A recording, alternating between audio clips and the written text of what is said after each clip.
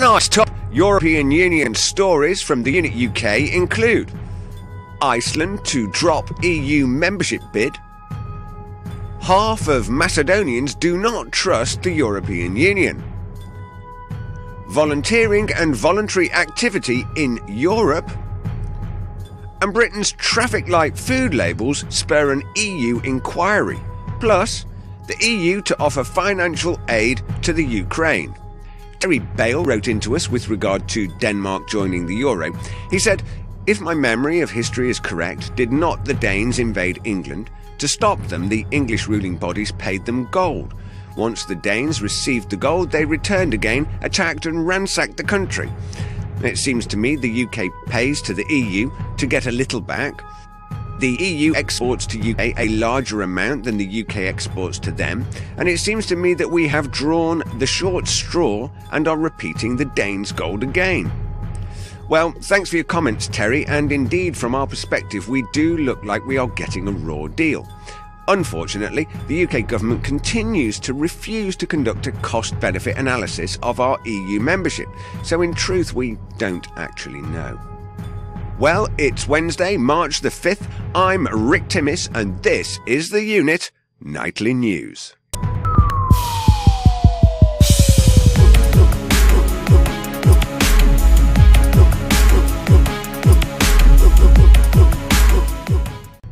First up, the hot story from our website, TheUnitUK.com. Iceland to drop EU membership bid. Now, Iceland will drop its EU membership bid without holding a referendum that was earlier promised by the two ruling Eurosceptic parties, the government said on Friday. The centrist Progress Party and the right-wing Independence Party agreed on a draft bill asking the government to retract the application for membership of the European Union, which the island nation presented in 2010.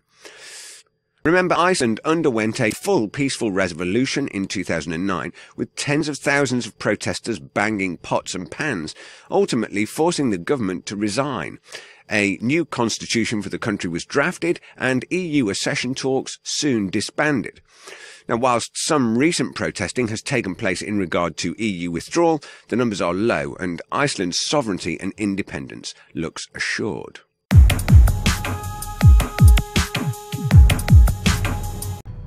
Half of Macedonians do not trust the European Union. Almost half of Macedonians do not have trust in the European Union, shows a recent opinion poll commissioned for the purposes of the European Commission, the Daily says. The survey carried out last month shows that 48% of the Macedonians do not trust the European Union at all, while 40% said they trust the EU. And this is the lowest trust that the EU got from all the Western Balkans countries that have also been included in the survey. Observers comment that this is largely owing to the fact that for a sixth year in a row, Macedonia is denied start of its EU accession talks due to the Greek blockade over the unresolved bilateral name issue.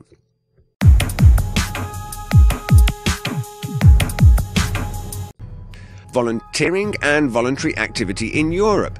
This article from our legislative research team is surely going to be a hard one for an EU that purports to be an economic trading bloc.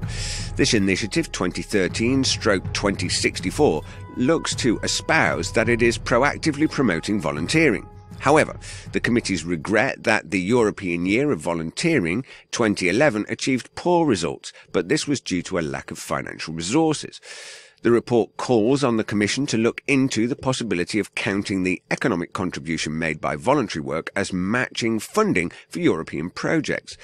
Member States are called to ensure volunteers have proper insurance cover, facilitate volunteering through the provision of formal, informal and non-formal training to enhance volunteers' skills and empower them in their work, and promote the European volunteer service in higher education establishments. More resources for volunteering. The report also calls on the Commission to set up a European Volunteering Development Fund. The importance of making it easier for NGOs to gain access to European funding is remarked. Now, Here at the unit, we think this is the EU once again sticking its nose in where it really isn't required. Volunteers are fragile by design. Anything that inhibits their ability to just get on with what needs to be done usually results in them simply going off and spending their time doing something else. As always, we'll keep you posted with any updates.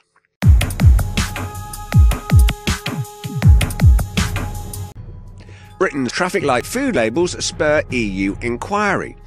Britain's system of colour-coding food products to tell consumers how healthy they are has prompted EU regulators to launch an inquiry after other EU member states, led by Italy, complained it was unfair.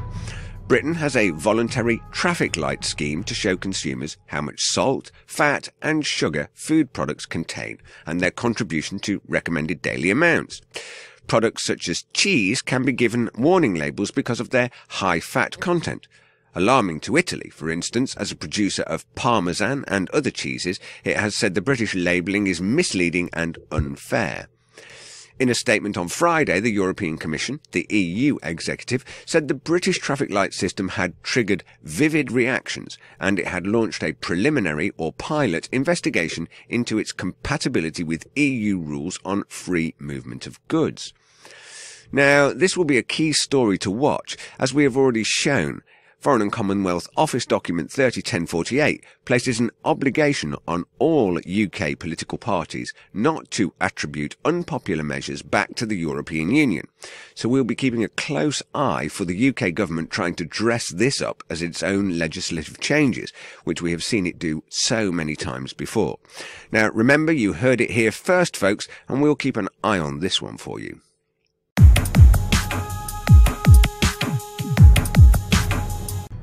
The European Union to offer financial aid to Ukraine.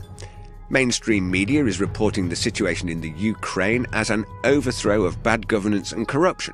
Here at the unit, we've been watching this unfold for nearly 2 years.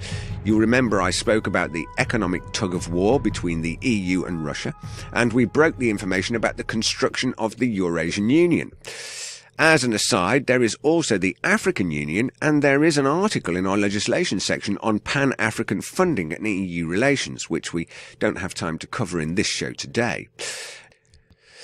There is mounting evidence that the protest in Ukraine was a funded coup. We reported the conversation between Victoria Nuland and Payat back in February, and the internet shows that Victoria Nuland put up $5 billion to support the overthrow of Yankovic and the Ukrainian government. The EU is desperate to draw Ukraine into the EU to secure gas resources and energy communication links. Equally, Russia has a deeply vested economic interest for the same reason. Now, right now, we have a clandestine economic war, which is rapidly looking like developing into a Cold War, with the EU catalysing the situation via financial support. The IMF is already on the ground trying to get its economic hitmen in the picture, and our own William Hague is talking tough rhetoric too. This article gives you the latest details.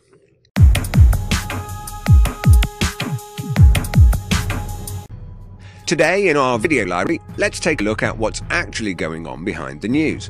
The John Birch Society often has what we believe to be a fairly accurate perspective. Now, we've reported on the agenda for a new world order, all too often cited as conspiracy theory by the establishment. Interestingly, the component parts of such an order are already being talked about: the North American Union, the European Union, and the Eurasian Union. The establishment says a world government structure is conspiracy, and yet we hear New World Order mentioned in leadership speeches, including those from Bush Sr., Clinton, Bush Jr., Obama, and European leaders. Take a look at this video from the John Birch Society, who lays out what's really going on with the Ukraine. Now, remember to visit our website, ThEUnitUK.com, for all the very latest news. You can find our page on Facebook by searching for The Unit UK, all one word. Join our community on Google+, where you can interact with us, voice your opinions, and post comments about our stories, and even get involved in the shows. For all the latest tweets as they happen, then follow us on Twitter at TheEUnit. I'm Rick Timmis, reporting for The Unit Nightly News. I'll see you soon.